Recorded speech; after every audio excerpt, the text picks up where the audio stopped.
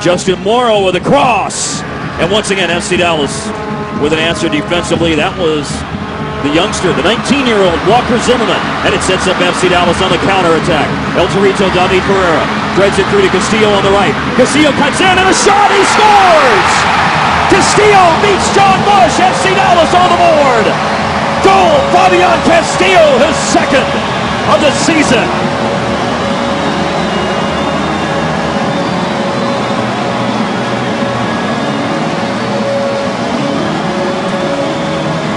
Well, Mark, that was pretty much against the run of play. As you mentioned earlier, San Jose with most of the possession. But that's what speed does. And David Ferreira, this is why he is so important to this team, maintaining possession. But look at that cut by Fabian Castillo.